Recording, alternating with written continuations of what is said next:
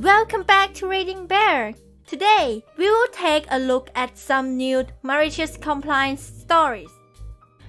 And if you enjoyed my content, please don't forget to subscribe to my channel and post some bear emojis in the comments. Let's go! The first story is titled Pound of Wings. Okay, you got it. I worked as a cook at a chain restaurant that had a wing night where you could get a pound of wings at a discounted price. We didn't actually weigh the wings, our specs said 8 wings to a pound. 4 drums and 4 flats. One night a table comes in and everyone orders a pound of wings. A little while after the wings go out, the server comes back a little flustered and explains there has been a complaint. Apparently, one of the guys at the table complained that it was obvious that he didn't get a pound, because it would be a huge coincidence if everyone's pounds led to the same number of wings on each plate. He insisted that the server go and weigh these, already discounted, wings to make sure he was getting what he paid for. So we weighed it. Sure enough, it was not a pound. It was 1.5 pounds. We tell the server to bring it out and tell him he's getting more than a pound. She says, "Duck, no. He paid for a pound, he's going to get what he paid for," and threw 2 of his wings in the garbage and re-weighted the food. Still over. Throws another one out. Bang on 1 pound of wings. So she brings back out his 5 wings and calmly tells the gentleman, "Here are your wings, sir. You were right, there was more than a pound there." So we threw the other ones out. Good catch. When they ordered a second round, he didn't complain that everyone got 8 wings to a pound. The next story is titled, Check Your Employee Handbook. It's right there. This story happened about 14 years ago when I worked for a now-defunct electrical store in the UK, whose name I won't mention, but it rhymed with vomit. At the time, I was a teenager and reliant on public transport to get to work. There was only one bus an hour to this out-of-town retail park, and it was scheduled to arrive at 8:55, which theoretically would give me enough time to walk from the bus stop to the store ready to start my shift at 9 a.m. However, on many occasions the bus was late due to traffic, so I'd sometimes arrive at work at 9:05, which wasn't a problem because the store was usually quiet until 11 a.m, but the manager accepted that I would make up any of this time at the end of my shift. So this went on for about a year with no problems until a new deputy manager was brought in from another store. She was a clock watcher and wanted me to be there at 9 a.m. every day and wasn't accepting any excuses for buses being late or anything else. I asked her if I could simply change my shift from 9 o'clock to 1700 to 9:10 to 17:10, which I thought was reasonable. She refused completely and told me, "You have to be on time for your shift. Check your employee handbook, it's right there." I did check my employee handbook and it did state exactly what she said, but on the same page it said that every employee working a shift longer than 6 hours is entitled to a 60-minute uninterrupted lunch break. Uninterrupted is the key word here. Later that day, I was about halfway through my lunch break in the staff room when she came in and said that the shop floor was busy, there's not enough salespeople out there, and there's a customer waiting to buy a plasma TV. Nobody volunteered, so she specifically picked me and told me to go and serve the customer and then come back to continue my lunch break. This wasn't uncommon and it wasn't really a problem usually. I served the customer, processed the sale, and then went back to the staff room to continue my break. 50 minutes later, she comes back to the staff room with a face like thunder asking why I'm still on my lunch break. "You should have been back out on the shop floor 20 minutes ago. Why are you still in here?" I calmly replied that I still have 10 minutes left on my 60-minute uninterrupted lunch break. I explained that by taking me off lunch 30 minutes early, that wasn't an uninterrupted lunch break before I smiled and told her, "Check the employee handbook, it's right there." She was furious. She went to the store manager and said I'd taken an extra long lunch break, but when he came in to speak to me I explained to him that my break was interrupted by the deputy manager. She protested and said that just because I have to spend a few minutes with a customer doesn't mean I'm entitled to an extra 30-minute break. The store manager wasn't happy with the situation but agreed that I was entitled to my uninterrupted break as per company policy. By now it was time for me to go back out on the shop floor, so I put my lunchbox back in my locker and left. She didn't talk to me for the rest of the day, but she didn't ask any of us to serve customers during our lunch breaks ever again either.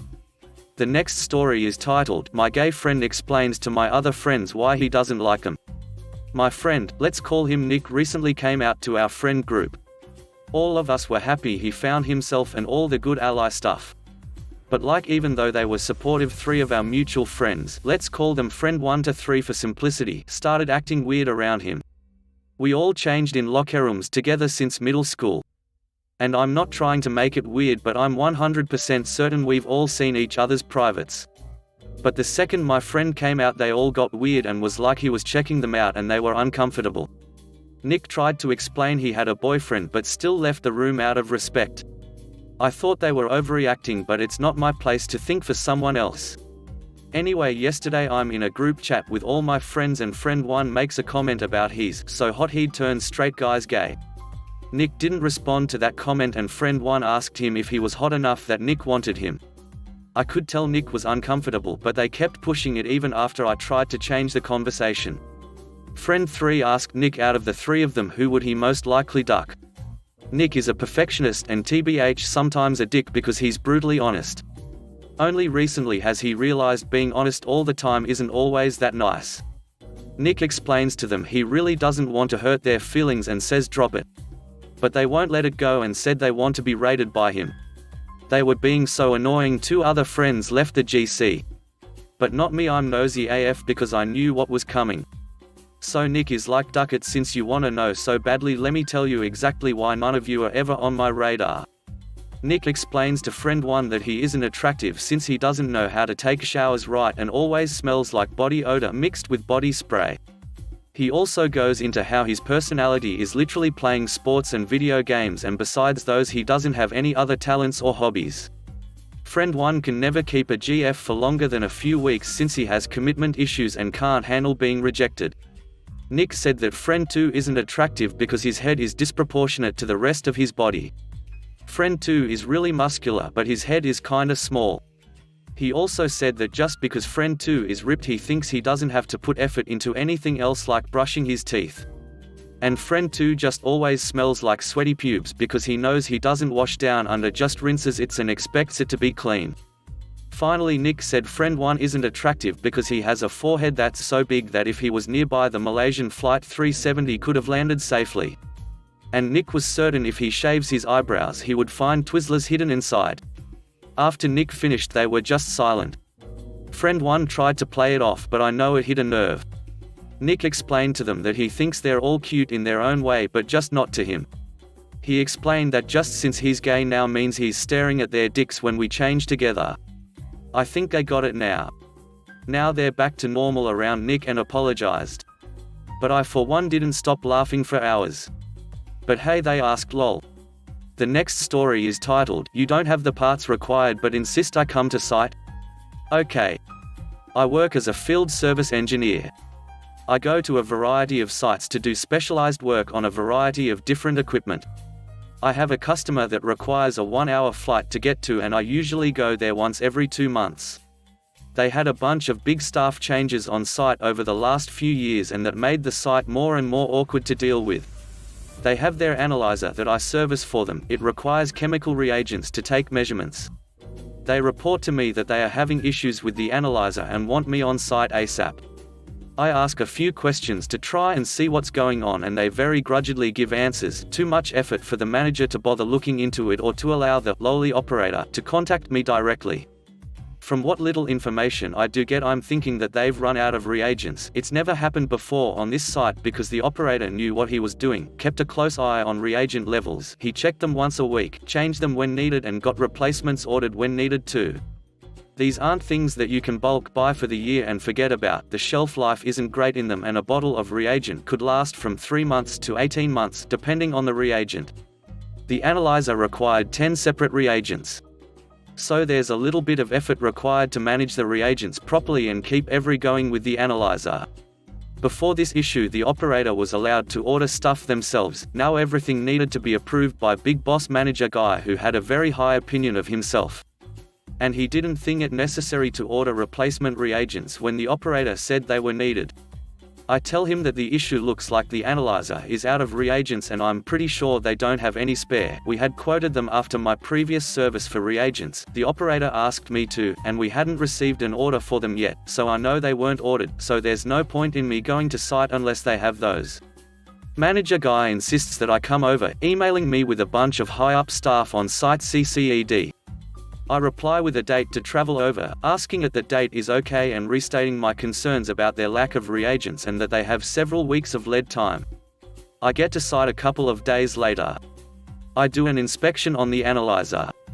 A bunch of the reagent bottles are empty. Everything else looks fine. Nothing I can do. 1 or 2 people are getting a bit grumpy with me that their analyzer isn't working. I restate everything about the reagents. Why hadn't this happened before? Well, your operator was allowed to get stuff ordered himself and now he's not. Someone never signed off on that a few weeks ago. Guess I'll see you in a few weeks for the next service visit after the new reagents arrive, and here's an invoice for a couple €1,000 for this emergency visit that you insisted on having. The next story is titled, An Old Woman Tried to Con Me Into Getting a Deal. I decided to con her right back. My dad owns and operates a little locksmith service in a parking lot and I used to work for him once a week. It was amazing because unlike my corporate type job, I didn't have to worry about people going over my head to the manager. One day this old woman comes and asks to have some keys cut. I told her the total would be $7, to which she replied that she only had $5. My dad told me that I can give people benefit of the doubt when I wanted, and I'd rather make the 5 than nothing, so I cut her keys, and when it was time to pay she handed me a $10 bill. Obviously this woman had lied to save a couple bucks. So without hesitation I took the 10, thanked her, and went to the back without giving her change. She angrily asked me back and I told her that she said she only had a 5 on her. She paid with 1 bill, so it must have been a 5, right? There's no way this nice old lady would lie to me. So I went to the back again. This time she called for me again, shouting absolutely mad that I had taken her $10 bill. I kept playing dumb until she said the words, "I lied, I'm sorry, I know better." When she finally did, I gave her the $3 change and sent her away. The next story is titled, Kid Wants Me to Buy Alcohol for Him. I refuse. He says come on, take the money. Okay, so this happened over 20 years ago when I was in my early 20s. I worked at a convenience store. Our store had a small room built on the outside where we placed cans and bottles into big bags to return to the companies who distributed beer or soda. Oregon gave a refund of 5 cents each, then, but now it's 10 anyway. One day at the end of my swing shift, it was about 10 or 10:30 p.m., I believe it was my Friday, and so I wouldn't be back in at least 2 days. I was in the bottle room, sorting bottles I took on my shift. I hear a, "Hey." I look up, it's a regular we got in there. A 12-year-old kid. Edit, I am putting in an edit because it was approximation. He was just a regular, didn't know much else about him. He says, "Hey Joe, could you buy me some beer for me and my friends?" I was surprised. What? Nah man, I'm not risking my job for that. Kid says, "Come on man, it's be easy for you. And I'd owe you one." I told the kid no again, and said, "I'm not risking my job, not risking the fine, up to 5K, and I have no money." Kid says, "Here, take the 20 inches," and holds up a $20 bill. Nah man, I'm not buying beer, dude. I repeat myself. This back and forth has been going on for 5 to 10 minutes and I'm getting irritated. I tell him no again. Again he says, "Come on, take the money." I look at him and take the 20. Kid says, "Cool, I'll wait behind the store." I don't say anything as he leaves the room. I leave it and lock the door. I walk in and look at my coworker. I tell him the kid tried to get me to buy him beer. And when I told him no, he kept insisting I take the $20. I told him I took it and it's an annoyance tax. I told him have a good night and left. About a week or so later, the kid is in the store.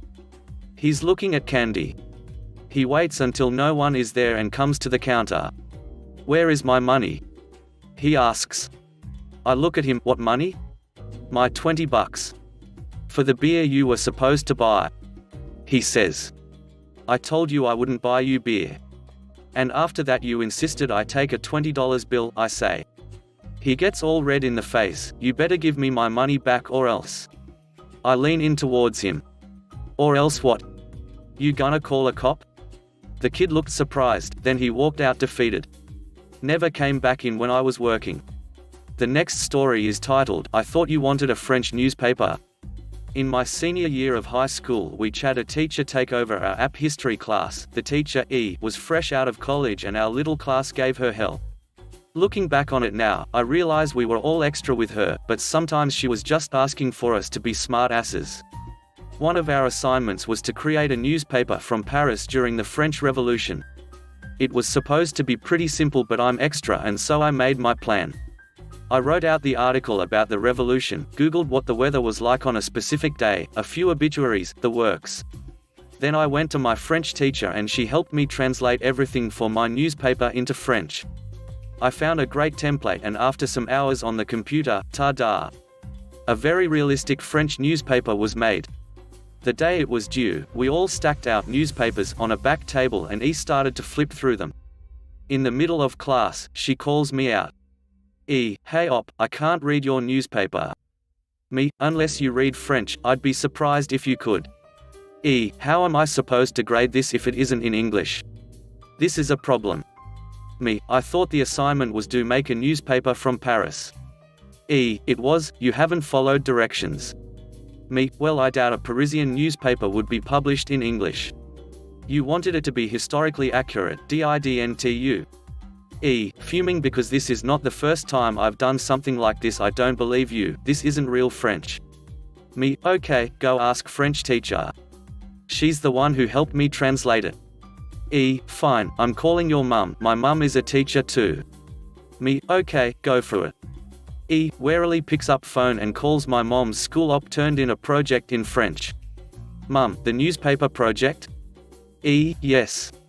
Mum, why would a Parisian newspaper be in English? E, hangs up on my mum, looks at me defeated. Op, did you make a copy in English? Me, of course. All you had to do was ask. She started adding to all rubrics for projects that everything must be in English. I wish I could say she backed off, but it was a year full of MC and we all gave her hell. The next story is titled, Don't Call Me Ma'am. Okay sir. Bit of a background, I had your standard terrifying grandma whose fear of reprisal instilled in me a rigid adherence to manners. I'll always say pardon instead of what or huh, and I always address people I don't know by gender-respecting honorifics. Men are always sir and woman I don't know are ma'am. I was raised believing these are signs of respect to people you aren't familiar with. Apparently that's no longer the case and a lot of women, Karens, take being called ma'am as utterly insulting. A lady came in to ask for help with our photo kiosks. This is a tertiary service our company offered and it was supposed to be entirely customer operated. This lady comes in and is told the machine is self-serve and immediately began to scream at us, telling us it's our job to do it for her, we do nothing else, while I was serving another couple and we were good for nothing. Trying to de-escalate the situation, I asked the couple I'm serving to wait and go over to see if I could help. What she wanted to do could not actually be done by our machines and I explained that to her. Don't give me that, I've had it done here before. Can you get someone who actually knows what they're doing to help me? Ma'am, I do know how to work these machines, and what you're asking can't be done. Her face immediately filled with hatred and she said in a cutting voice, don't you dare call me ma'am, I'm not a ma'am. Okay sir, I'm sorry. I said without really thinking. Though she was angry before nothing compared to the torrent of hatred that exploded when I called her sir. She began screaming at me that she was an important customer to the store, I was the worst person she had ever encountered, she would be calling her friends in our head office to get me fired by the end of the day, and all the other things you come to expect from your middle-aged white woman who has been denied her idealized service of us bending over backwards for her. She was telling so loud the store manager came out cause she was worried. Interrupting the lady's diatribe, she asked what had happened. You associates called me sir when I asked him not to call me ma'am. The dumbfounded look on my manager's face was priceless. I'm sorry, but what do you want him to call you? At this point I left and the customer started screaming at my manager about how we were all going to lose our jobs. I went back to the couple I was helping, apologized and resumed helping them.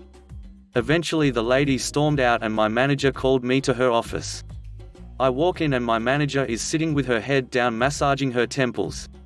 I come in and she can only say, I hate people. The next story is titled, You Want Me to Stay? Okay. So I am currently 7 months into my new job, mainly shipping orders online. My hours have been constant up until a month ago, 5 days a week from 10 until 7. A few weeks ago they changed my hours, due to turnovers and new staff. I have become part of the veterans, the old guard, whatever you call it. One of the staff who left was on the morning shift, so they asked me to start earlier, from 6 to 3. No problem, like the better hours. Cue someone who we will call Kurt. Kurt is the evening, weekend supervisor but isn't around my department that much. I didn't interact with him nor him me. But for some reason this weekend he noticed me leaving at the end of my shift. Kurt apparently hadn't heard of my shift change for months, or just straight up forgot about my hour change. But Saturday, as I was leaving and talking with a coworker, he came out of the door by the one exit screaming like a male banshee. Kurt, FC, me. Where are you going? Me, I'm going home. I'm. Kurt, you are staying until the end of your shift. Me, but I'm done for the day. Kurt, you are not done until 7, I know that for a fact. Me, comprehension of what's happening, hey I started working. Kurt, I don't give a crap about what you started working on, get it finished first when you go back into the warehouse. Me, inner malicious compliance gears set to go, okay. So I put my stuff back in my locker and returned to the warehouse. I look at the online orders, oh one popped up a minute ago. I should get it. Shucks, none in warehouse, better find it on the floor. Oh, it's locked up, better go back and get the keys. Okay, got keys, oops, wrong set. Needless to say that I did little for those hours. Busy enough to look busy but did what I could to fill the time. Today I went to my supervisor and mentioned that I will be adding 4 hours of overtime to my paycheck. When asked, I told her that Kurt asked me to stay until 7. Later on, my manager came over and apologized to me. He told me that Kurt was brought in and was asked why he kept me later than was necessary. And they had to patently explain the change of hours. Kurt tried to say I volunteered to stay but it didn't hold water. Then said that I talked back. No, coworker vouched for me. Then his Hail Mary throw, I didn't tell him of the schedule change. Coworker once again vouched that I tried to tell him but he overruled and yelled over me. Now I have some extra pay coming my way. And Kurt has been instructed to look at the schedule immediately when it's put up. The next story is titled, The Bowl's Not Full, You Say? At the restaurant where I work, we serve soup and chili, among other lunch items. The town the restaurant is located has a lot of older people, some of whom have grown more entitled with age. I'm serving one of said older people some chili, which I've put a lid on, because it's obviously dangerous to carry around hot chili without a lid. I didn't know that she was eating in before the pandemic, which made what happened slightly less malicious. She opens the chili right in front of me and complains that it's not completely full. I attempted to explain to her that the soup bowls are meant to be filled a ½ inch from the top to avoid spilling, and there's a barely noticeable indentation indicating this, but she kept interrupting me, demanding that she get a full bowl of chili. When I come back with her bowl, it's full alright, heaped over the top of the bowl, where you can't possibly put on the lid without making a huge mess, and even carrying it to a table would be risky if you couldn't keep it steady. She looks up at me as if ready to complain again, and I interrupt her, asking in my most fake professional customer service voice if she'd like a plate to carry it on. I added that this is why there was space at the top of the bowl, so it didn't put you at risk of a burn. The amount of chili I added was negligible, but she certainly got her full bowl. If you enjoyed the video, please subscribe to the channel and post some bear emojis in the comments.